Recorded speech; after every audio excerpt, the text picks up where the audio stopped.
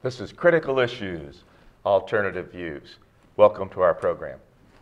My name is Ron Kramer. I'm a professor of sociology at Western Michigan University, and I serve as the host for the program. And I'd like to introduce a couple of our regular Viewmeisters. We're going to reach back into the past today because we have a very special guest, and our former producer, Bill O'Brien, used to call us Viewmeisters. First Viewmeister I'm going to introduce is on my right here, Denise Keele. Denise is a professor in the political science department.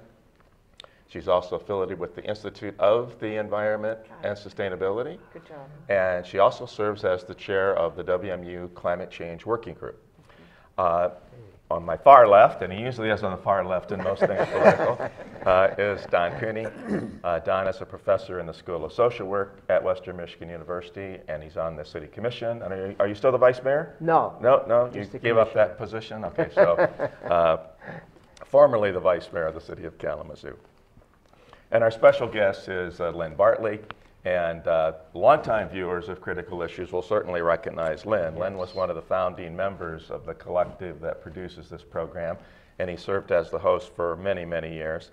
So Lynn is mainly responsible, I would say, for getting Critical Issues going as an adventure with Bill O'Brien a few years ago. And Lynn was also a professor at Western Michigan University. He was in the School of Communication. Mm-hmm. He's a media expert, one of the reasons we wanted him to come on today. Mm-hmm.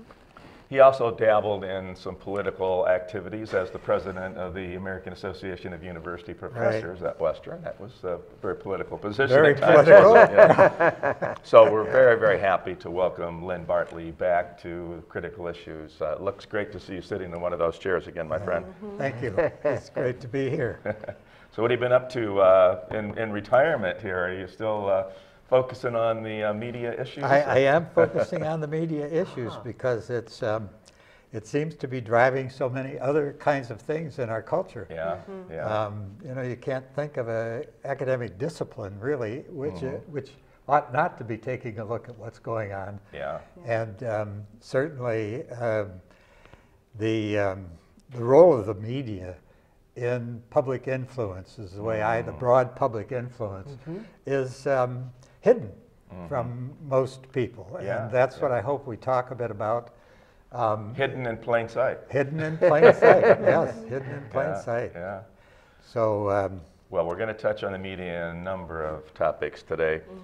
We want to get back, because of Lynn's expertise in the media, we want to come back and look at some of the more general issues, particularly talking about the media in the Trump era. Yeah. But we want to start off by looking at a couple of big news events that took place this past week.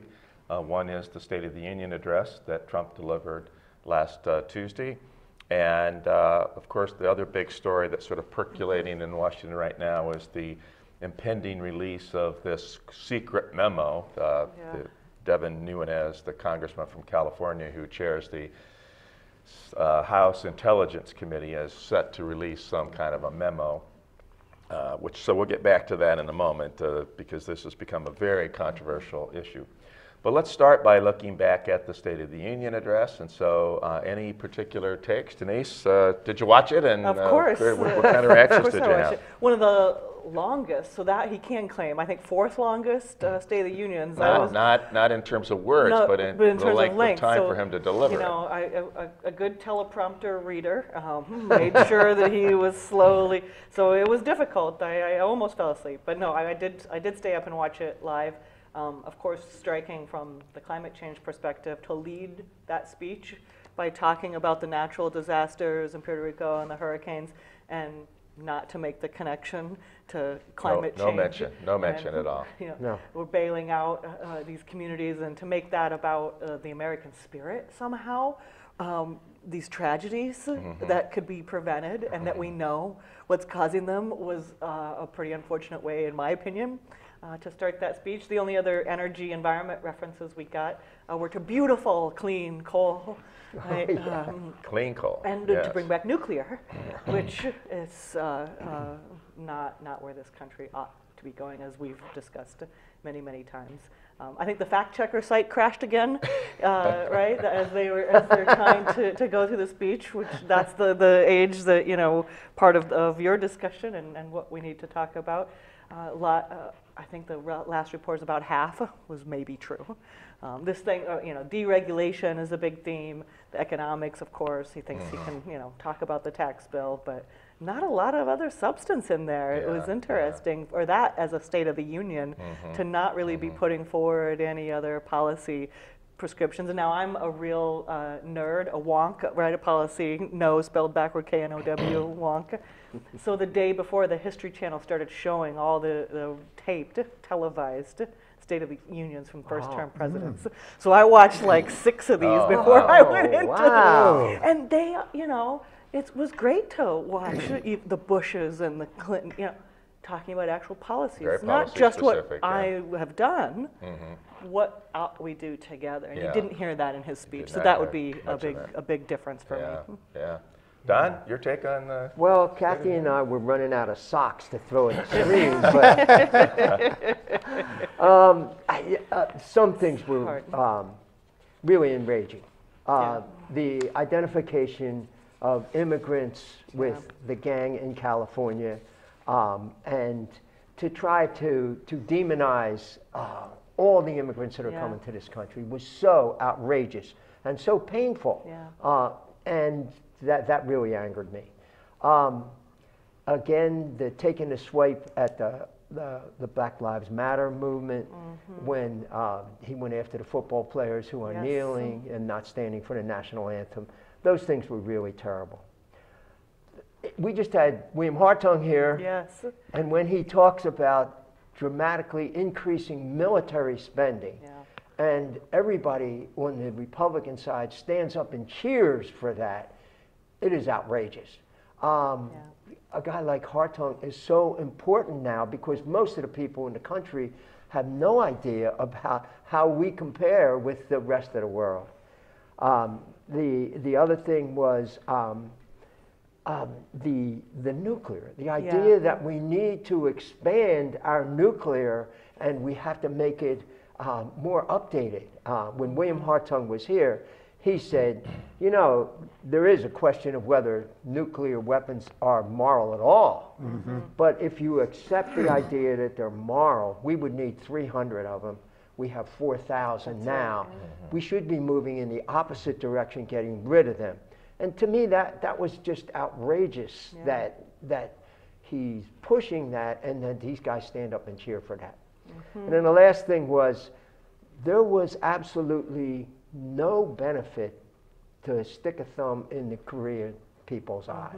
I mean, why do that? I know. Why not try to work towards some kind of way out of this rather than just antagonize? So overall, I thought it was a terrible, terrible thing for the country to have somebody up there and then to completely ignore not only climate change, but the whole situation of mass incarceration, people that are poor in this country and not able to meet their basic needs, and his reference to the health care crisis that we cut the core out of the Affordable Care Act. Those things are so offensive. So there's some of the things I picked up.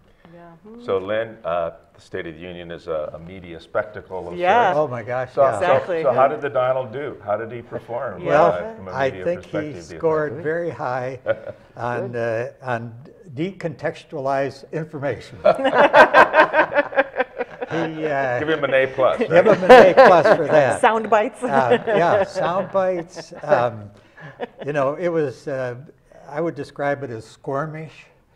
It's the way I felt. It was, if ever there was somebody who was having a public experience of depression, it would be him. I mean, everything that he brought up almost was negative, It's true. was That's a good point. and then glorification of his own capacity, which is absent, I think, to fix some of those things. And you know, as I sat there, I got it here. He had a kind of detextualized information. Yeah. He talked about things that I would guess only the more people who keep in touch with what's going on Follow the news, would know right. what it's talking Yeah. about. Yes. Yeah. And I was curious as to whether other presidential speeches like that really created a context for what they were saying. And what you were saying is that they did. Yeah. That's And, right. This was a very different You know, it's the kind of thing where it leads one to a position where you get the creepy feeling you've done something wrong, but you don't really know what it is. and you know, he is really not mindful. He's an underminer. Yeah. Certainly looking at the U.S. through a glass darkly. Yeah, right. It's a great point about the context because I have, again, you know, I let my students get extra credit to do all sorts of things that get them out in the community or watch. So watching the speech was one of them. Okay. And they were so confused because the main really? question they had for me the next morning was, what was he even saying? Right. Because, you know, they're very, you know, savvy in some ways. Sure. But again, I think your point about if you weren't already plugged into this issue and this wasn't something you knew to boo or cheer, you had, what was he saying? The words, if you looked at I had one student who read the transcript instead and was like, these words don't even go together. And I thought, okay. Yeah, I think Yeah. that what that means for me, looking at the media, is that the media is continuing to lose its power and capacity to inform. Yeah. When you think about what were the reasons for what he was promoting, there's nothing there. Nothing. Nothing. So what they do is they report, this is what happened, without any kind of analysis Right. or critique. Yep, it's the decontextualized information. Yeah. Yeah. What struck me, again, and this is consistent with his performance across the board, the continual lies. Yes. I mean, Yeah. just one lie after another, or if it's not a lie, it's a distortion. Right. Distortion. Yeah. And again, a lot of it is in the context of boosting himself. It's this boosterism and boasting, you know. Yeah. And so he talks about the economy and the growth in jobs. Well, you know, we've had job growth for 88 straight months. And that's all not due to Donald Trump, right? And right. he gives no credit to Obama. He acts as if any good economic news, which is coming out of the Obama economy, is something he's personally Right. been responsible Right. for. Although he wouldn't be able to point to a single piece of legislation. Well, he wouldn't be able to actually or- describe the context of that, right? Again, no. Yeah. So it's just like, you know, all these things are happening. It's all happening because of me. And Yeah. then again, just beyond that, just the steady stream of lies. And again, the fact checkers Yeah. just have a field day because That's they right. just can't keep up with them. I mean, he tells so many lies during the course of a typical speech That's that even right. the fact checkers crash. Crash. Because they can't, They they cannot- can't keep up. Yes. Now, you know, I know all politicians lie to some extent, right? They all disassemble, they all fudge statistics here and there. I think every president has probably done Yeah. that, going back to George Washington, right? But it seems that the level of lies and distortions that come from Trump are of a totally different nature, a much higher level, and to me, it's much more frightening. I mean, I can put up with an occasional shading of the truth by a politician to support a particular policy or to, shield themselves from some blame. But the level of lies and the mendacity of the lies that this man tells is just unbelievable. Yeah. And it's just so frightening for our country to have the leader continually telling the lies because, again, that comes through the media to his base, his core followers, and they accept it. They don't, they're enthralled with his overall political perspective and what they think he's going to be able to do for the country, that the lies somehow don't seem to matter, or maybe they don't even catch half of the lies that are being told. Yeah. And I think if we can't tell the truth from lies, how do we move forward in terms of policy on anything, whether it's climate change or the economy? And Very true. additionally, the television, I think, I don't know this for a fact, but I would bet television plays a bigger role in informing other media than does other media informing television. Okay. So what gets on television seems to have a kind of power and a presence. Yeah. I mean, I wait till my 4 o'clock newspaper arrives before and I've already heard about it at 8 o'clock in the morning. Right, right. And so, Who sits down and reads a long, boring New York Times article about the speech? They, Yeah. They're Right, going to catch right. the snippet on Fox You already News knew it. or That's right. even MSNBC Right. or whatever, right? Yeah. So, and again, I mean, you've got Neil Postman's book sitting there right in front of you. Yeah. And this is exactly what Postman was talking about, moving from a typographic culture, a culture based on reading and understanding the printed word and being able to analyze issues and problems, to now what he called the screen culture, which to him was mostly television. Of course, Right. now we've got the other additional social media that Right. are come to us through screens. But that transition from the typographic culture to the video graphic culture is just enormous. That's what you're talking about. Right, People yeah. get their Right. information Yeah. through television. Yeah. And it always ends up being distorted in a very fundamental way. Right. And then the question of who benefits by the distortion becomes a political question, and who cannot create the change they want to change because they're not getting the side of the story that they need to promote a different view. Yeah.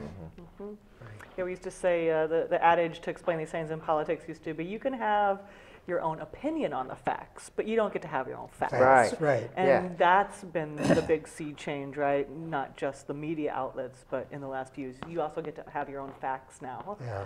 And that's distorted it even more.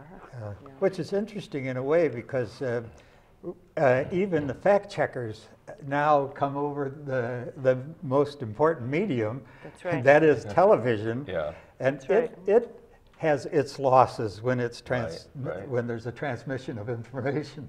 Yeah. Because they've got to cram it into that Exactly. tiny To space the that's same- available, Exactly. and you don't have the time to develop the context, right? Right. I mean, the decontextualization is a prime function of television itself, isn't it? Because Right. you just don't have the time to present the background and the context Yeah. of most of these issues, Right. right? Because we got to cram the next commercial in, right? Right. Oh, Right. is it Right. time for us to go to commercial? Exactly. That's how we get. Yeah. We have a luxury Yeah. here. One of the nice things about Yeah. our form of television is that we can sit here for an hour and provide some context, but with the regular mass media, the commercial media, you just don't have that luxury at all. That's No, right. and one of the wonderful things here, I don't think we have any music before the program starts. Do we need to change that? Do we No, need to get a band in We here? can I change that. definitely, we've got to have a theme. Get a house band? Or, Yeah. You know, it's really interesting, this point about decontextualization and how it relates to the media, right, that role in there. Because I would say political scientists really started paying attention to this Bush v. Kerry. In that election, as Kerry would, and political scientists would bemoan the loss of nuance.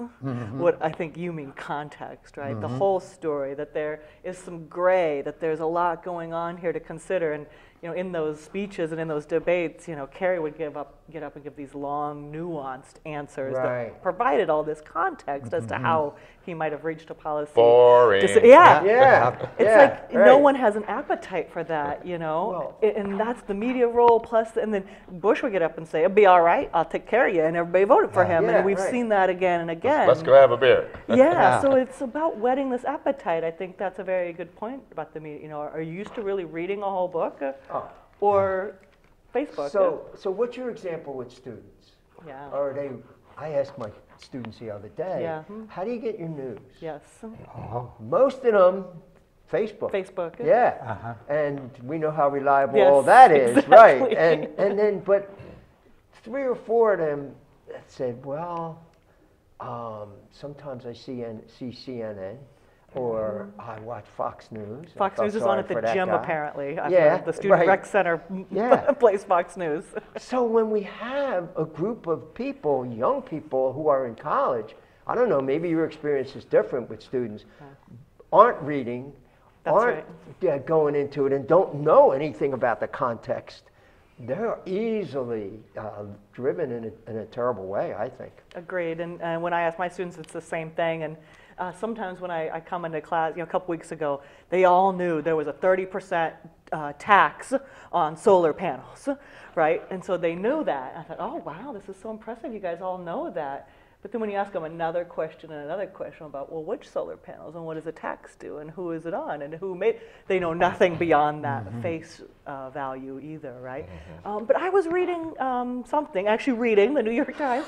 Wow. There was a study about there is an increase now in subscriptions to New York Times, the Washington Post, and I think it was the LA, whatever the big LA paper is. LA Thank Times. you. And millennials, young people, were actually now buying subscriptions. Now, they might be digital subscriptions. I don't care if you read on your iPad, but read. Right? They were starting to see an uptick in that, and they were trying to make this connection that the era of Trump might have a backlash, and people might start to try to read and understand their world a little bit more again. So maybe a good thing. I don't know if you've seen any of that work, but I haven't. okay. I've been busy reading Postman. I was going to say you've been busy reading. I totally understand. Yeah. So Denise, is that a direct reflection of the Trump era? That's, again, so it seems to me that the New York Times and the Washington Post have, in fact, stepped up. Yes. I think we're Agreed. getting more and better coverage of the political scene since Trump came along. Maybe it's because Trump attacks them so relentlessly, right? Fake news, fake news, fake news. How many times have we heard Donald Trump say fake news? That's right. A million times. and so I think because of that, he sort of issued a direct challenge to them and accusing them of fake news. So I think they've doubled down in a sense in terms of let's cover this presidency, let's make sure we're accurate, let's make sure we're digging and finding the stories that are behind the scenes, because it seems to me, and then that gets translated to television, right? So I think it's been an interesting phenomenon. So I watch a lot of MSNBC. Yeah. Every night, sort of watch Chris Matthews and Rachel Maddow and Lawrence O'Donnell, and that's one way I try to keep up while I'm working on something else.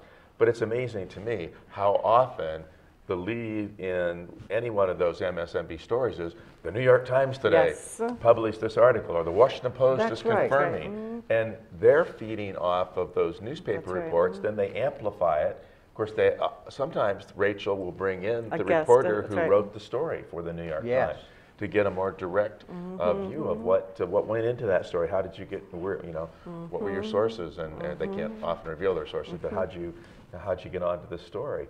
So I think that's an interesting interplay between the newspaper world and the television world, and to me that somewhat works. Yes. Because again, you've got the newspapers doing the hard digging and producing the lengthier articles to read, but now people get introduced to that and get some context for that story by watching television. Then they might be prompted to go back, oh, I want to read that New York Times story now. I want to see what's really involved there. So Terry Gross does that on Fresh Air. Oh, yeah. Amy Goodman does that on Democracy Now!, brings in the reporters to talk about the depth. And I think that's really helpful, I think it has in some ways been that reaction, though, right? It's having a good villain. Right?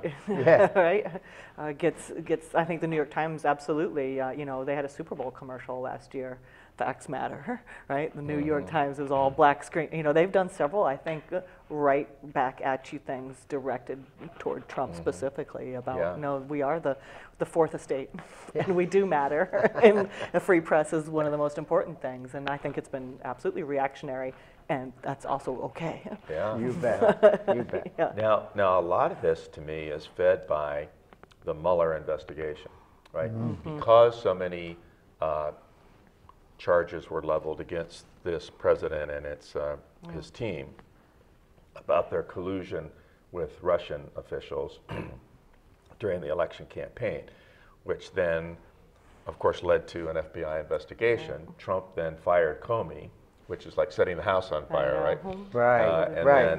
So then that eventually led to the appointment of the special prosecutor, the special counsel, Robert Mueller. And so the Mueller investigation has been ongoing.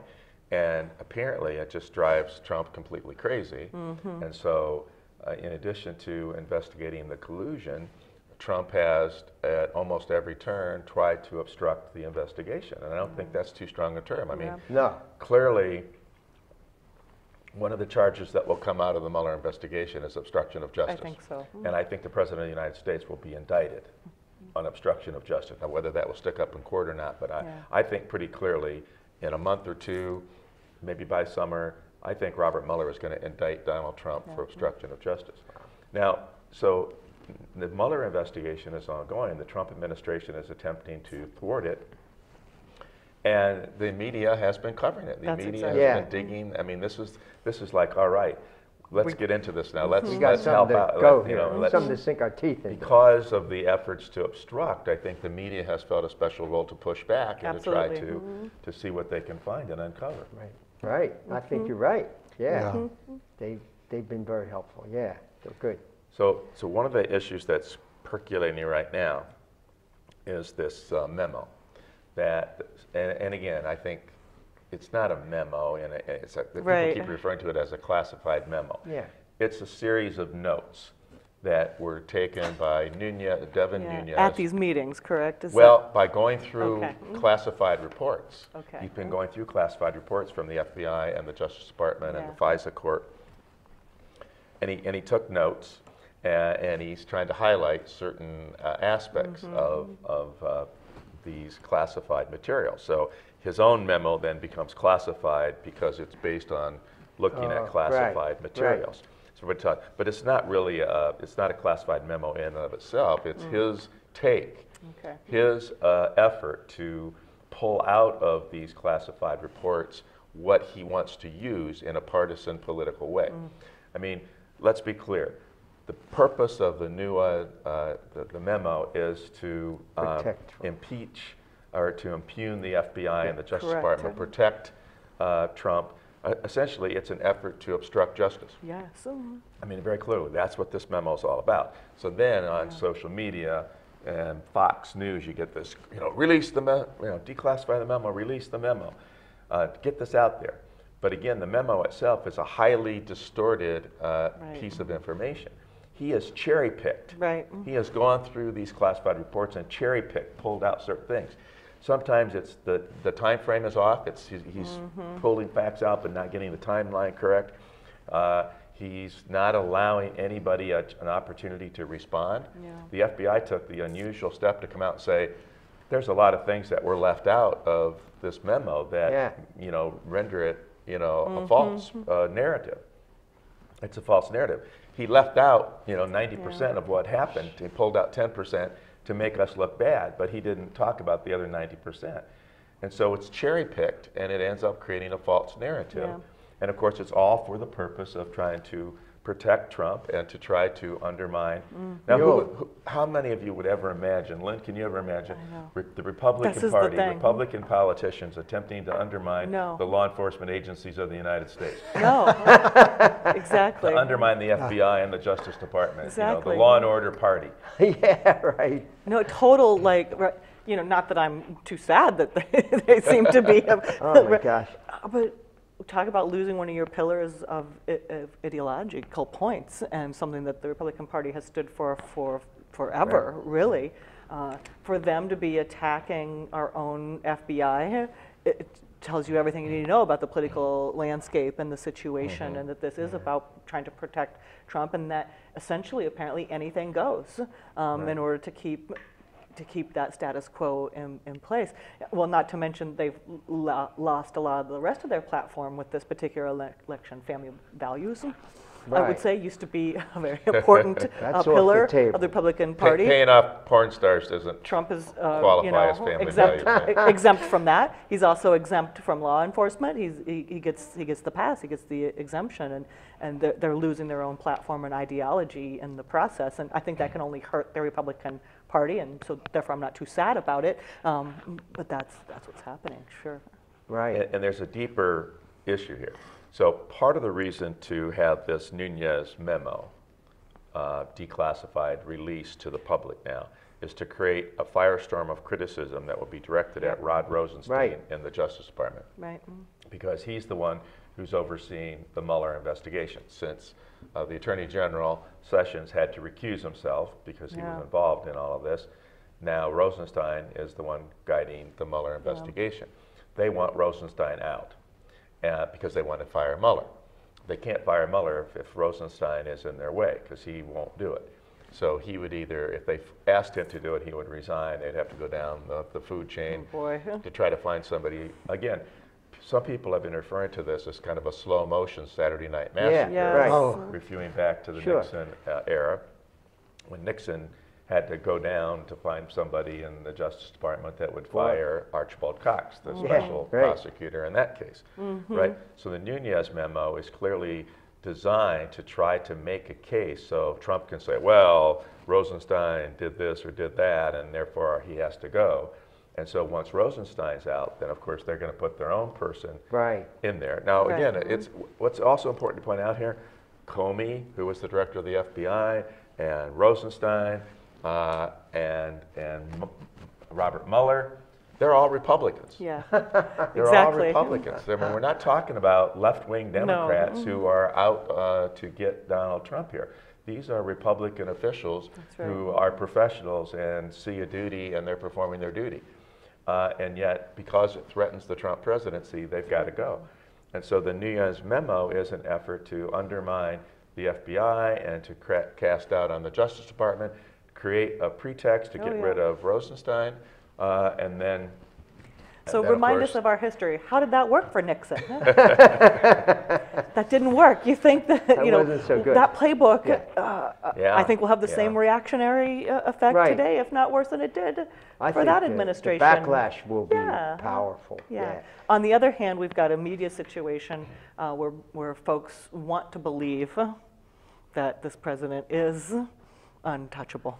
Right. And they're willing to excuse. But the Democrats are already on the move. What's the Democratic, who's the second leader in that committee?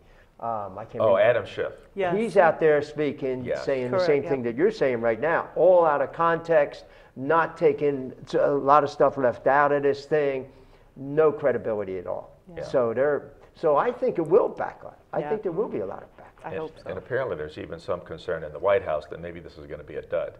Because here's the other thing, and Lynn, I want you to kind of chime in here, because what to me is really, really different about our era right now is that you have one television network on cable television that is basically Trump TV. Right, exactly. Fox News is Trump TV. Now here's Sean Hannity talking about this memo and playing it up to the hilt and saying, this is the greatest political scandal in American history. Yeah. He actually said that. Yes. He said that the other day. He said, this is the greatest political scandal in American history. When this memo comes out, it's going to be shocking to the American people. Yeah. I mean, I just think that's so, I mean, what is hyperbole? Gross exaggeration for effect. And this is gross exaggeration. I mean, this is not the greatest political scandal. Oh my goodness. And again, it focuses on one particular person who was involved in the Trump campaign, a guy named Carter Page, who's a bit of a goofball, who's been interviewed on television many times and basically has admitted, I did meet I met with the Russians during the Republican National Convention in Cleveland, and he went to Russia and he gave a couple of speeches, and he's actually had all these contacts, and so he was targeted as somebody that maybe we need to kind of see what this guy's up to. And so there was a request for a FISA, Foreign Intelligence Surveillance Act warrant to check into this guy. And this is the scandal now, right? Well, Rosenstein never should have approved the third or fourth effort to do this. That somehow this was showed bias on the part of the Justice Department and Rosenstein, that this was out of bounds. Well, this guy had already clearly demonstrated that he was involved in these activities. It's probable cause clearly existed. From the get-go, probable cause existed. So the issue of a FISA warrant was clearly warranted at this point. How could this be the greatest scandal in American history when such a warrant was easily there? But Lynn, getting back to my point about Fox, isn't that different? I mean, we've never had one very powerful television network that reaches millions of people, that is devoted to one political party and to one political ideology to such an extreme, have we? I don't know of any. I mean, I Right. think there have been smidgens of those kind of things happening, but I think one of the things that impresses me about some of the things said in here is that we're dealing with political culture in talking about this, and we got to do what I think has been talked about. That is to look at image politics, and if I could give a name to the Fox things, its main focus and purpose is to create an image that other people can internalize as a rationalization for why they need to do it, to do whatever needs to be done in the way that it needs to be done. And so you've got this image of a crusader, which is what Fox News really turns out to be. You know, it's almost medieval in its, its efforts to play that role. And then you think about, well, what kind of people fit in with an agenda which wants to save other people from those awful things that are going to happen. And I think they get their power and authority from having that crusading kind of purpose. And of course, what does that do to people? It makes them feel very comfortable because they've got somebody out there protecting them. Doesn't matter whether they're telling the truth or not. It just matters whether they sort of throw the cloak of verisimilitude over people's eyes. And what we talked about before, everything's simple. It's Yes, easy to understand. So, okay, good. Yes, I get exactly. it now. Black and white, connect dots, out, in, very, right. Yeah. The other thing that's so interesting about what you're saying is, you know, from all reports, right, of course, Donald Trump is an image, he's a brand. There's nothing else there. And so what better, you know, if you're going to do image politics, he's your guy, right? I mean, this is the best branding scheme ever. So I think that what's different from even when Neil Postman was writing Amusing Ourselves to Death, he was only analyzing at the beginning of the rise of cable television, right?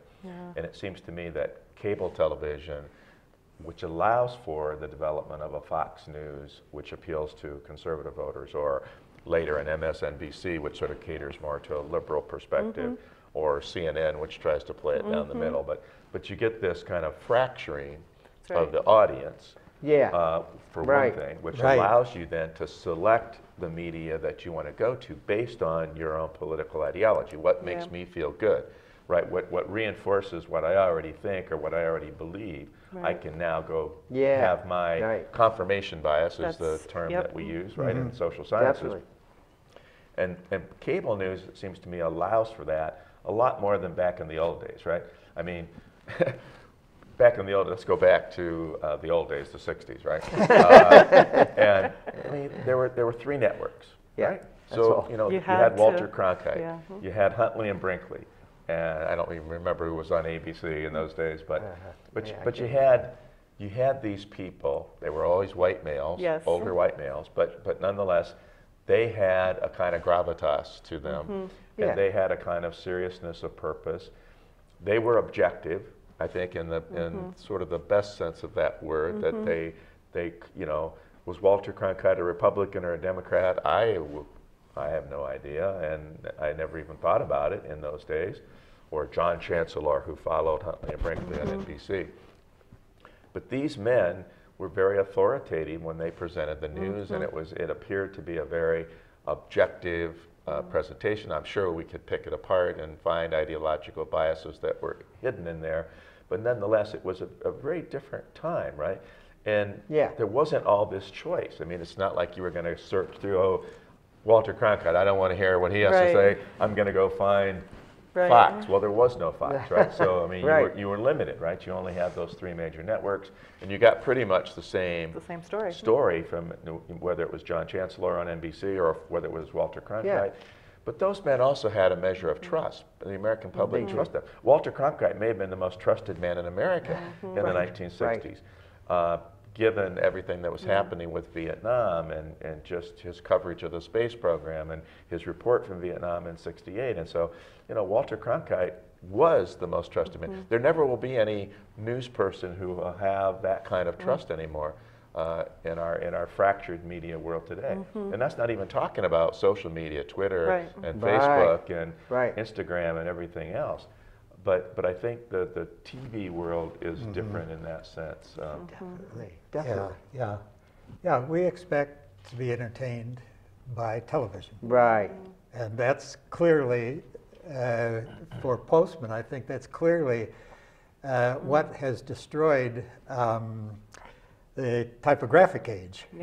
That you don't have to have any special qualifications to understand what's going on with a person who's informing us about the news, because it's entertainment for most people. It's not news. Right. And many of the stories, if you watch the CBS Evening News, many of the stories are just about entertainment. Right. Yeah. And we know definitely when the story is over because the news people say, and now. Right.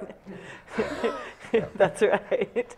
I mean, whales that talk English or Yeah. something. You know what I mean? There's our big news of the week, you know? And you think, whoa, wait a The minute. trivialization. Yeah, the of- trivialization. And of course, you have to have time, and on the local broadcast, you got to have time for the weather And the report, sports. which is the most important thing, Right. right? That's right. I mean, Keith Thompson's the most important person at Channel 3, exactly. right? Because people want to know what the weather's going to be like, right? Yeah. And then, of course, you got to get the sports report in there, Right. right. And not Yeah. they're cutting that too. Yeah. So. And you can't interfere with that, so Yeah. you shrink your amount of time that you're going to have for hard news to begin with.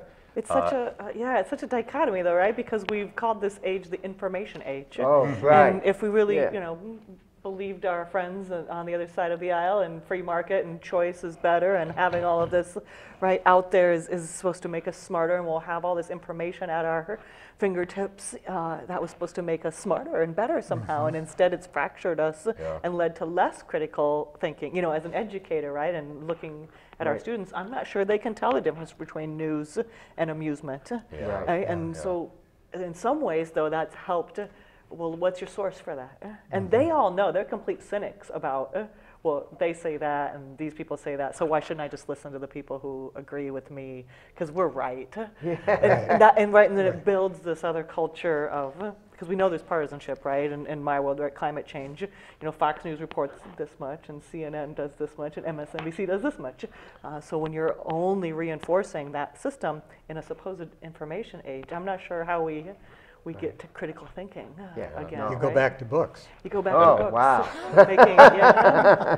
And the other thing here, I mean, we have a fracturing with cable, but at the same time, at the highest levels in terms of ownership and control, you have I think, concentration. that's the more. point. And so now, and again, Ben Bagdickian talked about this back in the 80s with his book Media Monopoly, which I know you used to use in courses that you taught. But he was talking about how the corporate entities have taken control and consolidated news coverage, right? And their purpose is not to inform. Inform or educate. Or educate. It's to brand. It's to brand. And to market.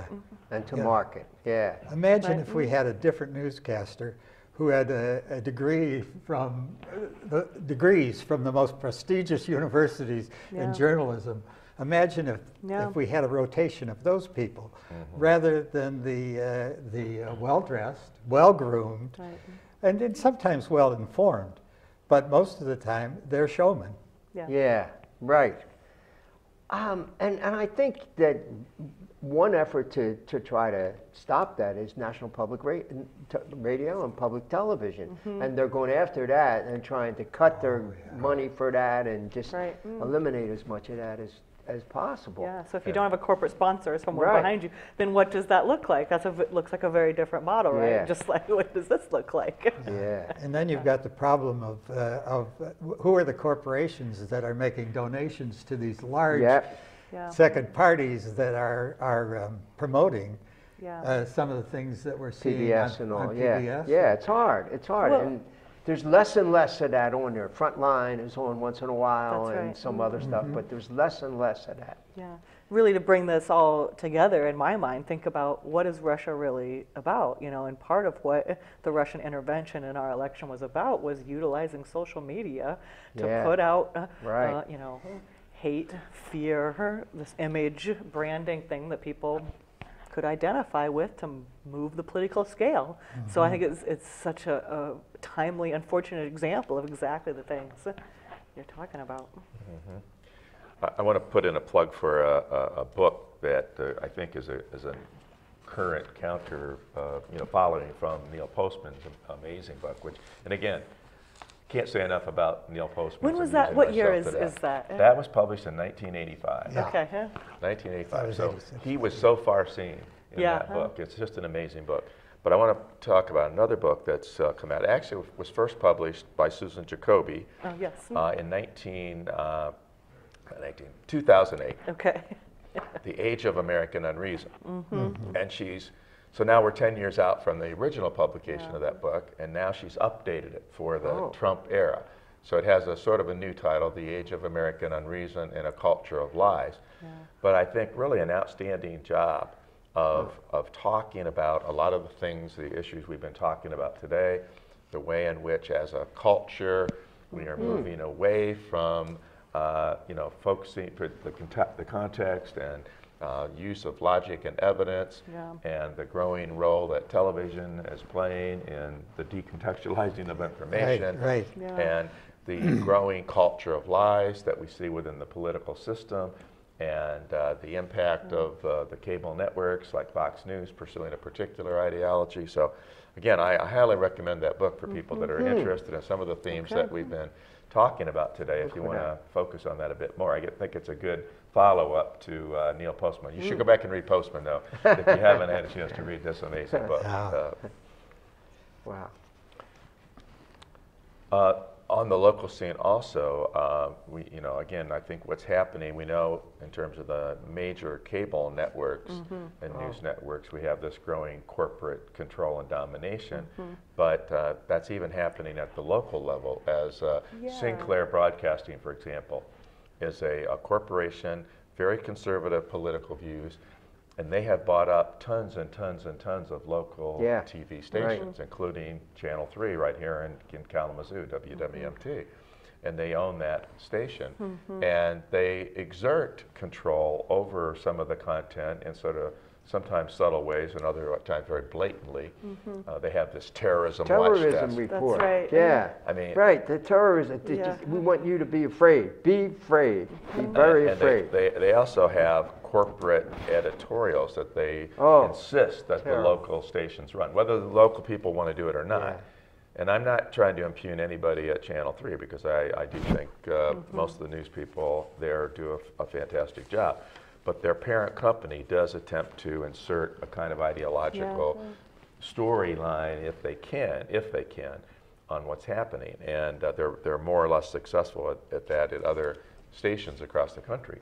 But the fact that one giant company with a very conservative ideological bent owns so many local television stations and is able to try to influence the way in which the news is covered in that way is another frightening prospect to me, I think. As well. And the same with newspapers, right? I mean, much more.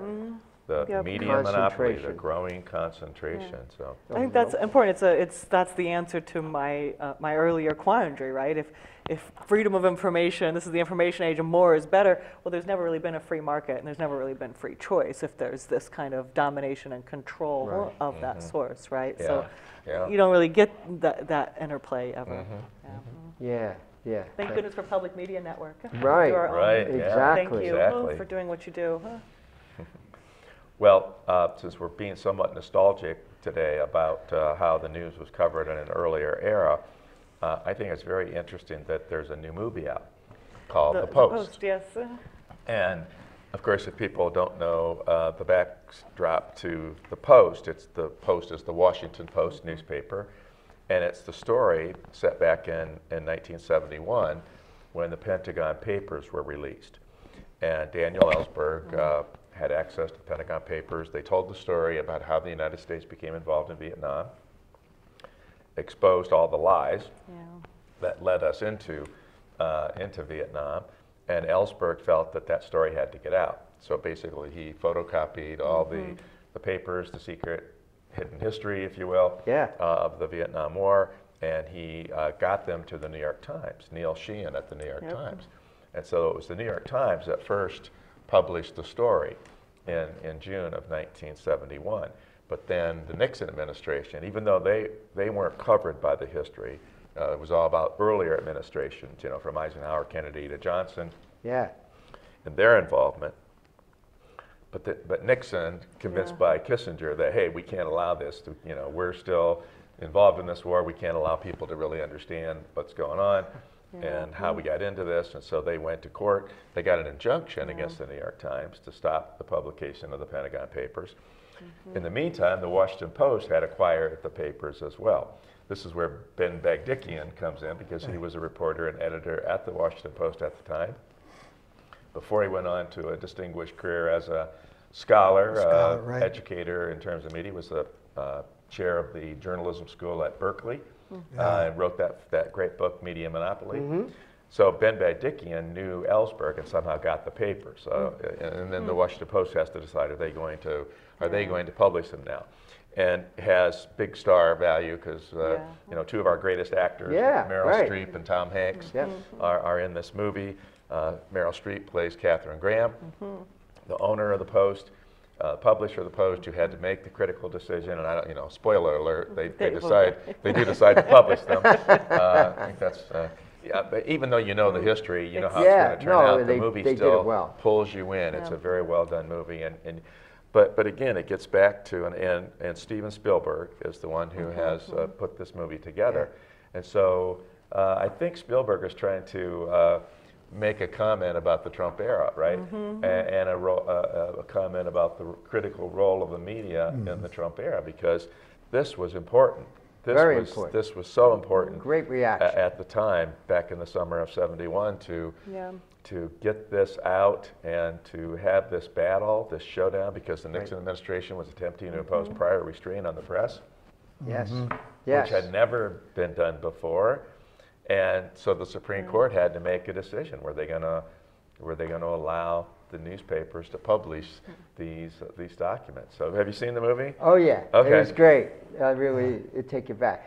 So, and the Supreme Court, what was the decision? 5-4? 6-3. 6-3. It was a 6-3 decision in favor of allowing the Times and the Post both to continue publishing the Pentagon Papers. I remember the impact of that. It was huge. It had such a huge impact. Right. But again, the movie takes you back in so many ways, because it goes back to what newspapering was like in an earlier era, right? When they had these real phones or something. They had real rotary dial phones, and just the way in which they set up the press for the press run. Right. You know, no cell phones were around, right? When Ben Bagdikian's going out to call Ellsberg, he's got to go out and find an old payphone, you know, which we don't even have anymore. You have a tough time finding one now, really. But I think, you know, again, it's taking us back to an earlier era, and I think it's saying, look, the press played a critical role at this time in American history, and shouldn't the press be playing that same role today? And can we still do it? Can the press still do it? I think that was sort of the question that Spielberg's trying to raise by putting this movie, The Post, out. Have you had a chance to see it yet? I haven't seen it yet, so now I'll definitely go. But I think that's exactly what we were talking about. Yeah, the Times and the Post are doing that with the Mueller investigation, with several other in-depth, you know, breaking investigations over the last couple of years, and maybe people are reading papers again because of that too. So how about that, right? Glenn, you haven't had a chance to see the movie yet, I don't think. I haven't. We'll go together. So anything that struck you in terms of what you've been reading about this particular movie, or its role here? Oh, I'm waiting. I'm kind of reserving judgment till I've seen it. And, I know we must be pretty much, time must be important. Yeah, at we're this getting point. down there. Yeah, we're getting down in the last couple minutes here. But. I want to put in a pitch for a argument of postman's, since we're all teachers and we all deal with students. He says that knowledge, and I'm going to read just a little bit. Okay. Sure. Knowledge of a subject means knowledge of the language of that subject. And biology's got its language, poli-sci's got its language, history's got its language. And he says if you eliminate all the words of a subject, you've eliminated the subject. Biology is not plants and animals, it's a language about plants and animals. And I'm going to skip a little bit. He says, therefore, there are two levels of knowing a subject, which is what we're trying to get at and expose. There is a student who knows what the definition of a noun or a gene or a molecule is. Then there is the student who shares that knowledge, but who also knows that the definition was how it was arrived at. There is the student who can answer a question. Then there is the student who knows what are the bases of that question. And then there is a student who can give you facts. Then there is a student who also knows what is meant by a fact. Yeah. And I thought that's such a beautiful description of the extraction process, if that's a good word, that takes place in a medium that doesn't also have written down words, I mean published words about it. Yeah. And why, for some of us, why we are stuck in a book world rather than the entertainment world. Yes. Well, Lynn, thanks so much for bringing that in, and thank you for being here. It's been great to Great. have you with us again. Enjoyed it. You're welcome to come back anytime. And again, we'll let Neil Postman have the last word. Lawrence O'Donnell always says who has the last word on his program. I think we'll let Neil Postman have and Lynn Bartley have the last words today on our program. We'd like to thank you for joining us on Critical Issues, Alternative Views. We hope you join us again soon.